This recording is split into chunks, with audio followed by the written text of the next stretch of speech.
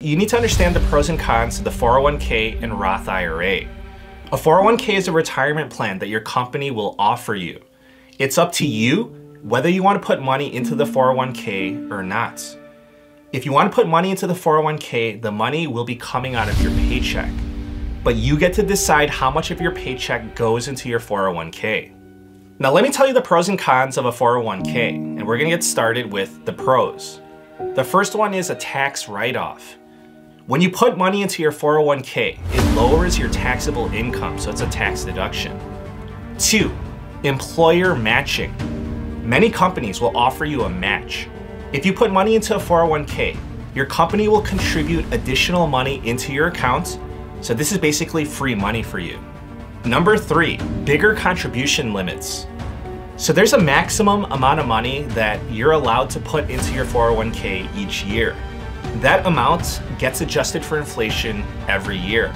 In 2023, the limit is $22,500, but compare that to a Roth IRA, which is $6,500. So if you're looking to contribute more money to save for retirement, then this is definitely something that you'll keep in mind.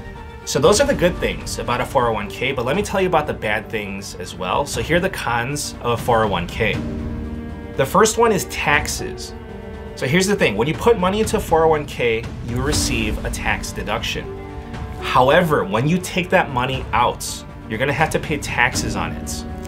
Number 2, higher fees.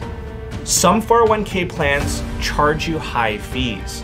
However, the Department of Labor requires that 401k providers disclose all fees. Therefore, make sure that you pay attention to the fees and expense ratios, because over time, these add up and they can make a significant impact on your returns. Number 3, limited investment options. So the 401k offers a limited amount of mutual funds or ETFs that you can choose from. What you can invest in within the 401k, it's generally going to be broad and diversified, that's probably the safer option for most people. However, that does mean that if you're looking for a particular investment, it may not be an option within your 401k. Number 4, early withdrawal penalties. If you withdraw your money from your 401k before your retirement age, then you will get penalized. It's currently set at 59.5 years old. So yes, there are some exceptions to this rule. However, in most instances, you will be subject to a 10% early withdrawal penalty. Therefore, early withdrawals will be taxed and penalized. Number 5, required minimum distributions. At the age of 72, you will be forced to withdraw a minimum amount of money from your 401k each year. The minimum amount is based on your life expectancy and your account balance. So that's the good and the bad of the 401k. Now let me tell you about the Roth IRA. A Roth IRA is a retirement plan that you set up outside of your work. So let's go over the pros and cons, and we'll start with the pros. Number 1, tax-free. The awesome thing about a Roth IRA is that any money that you make within the Roth IRA will be tax-free.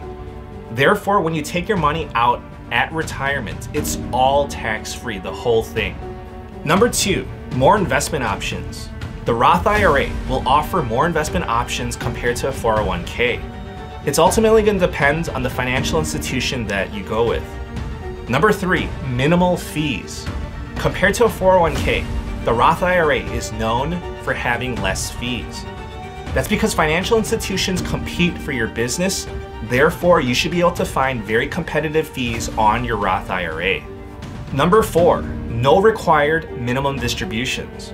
You will not be forced to withdraw money from your Roth IRA regardless of your age. So this is going to allow you to experience more tax-free growth. Number 5, no early withdrawal penalties. You can take out your contributions without paying any penalties or taxes, but this will not apply to your earnings. Let's say that you put $1,000 directly into your Roth IRA. If it grows to $1,200 in total, then you can withdraw up to $1,000 penalty-free. If you take out the remaining $200 of earnings, the $200 would be subject to penalty.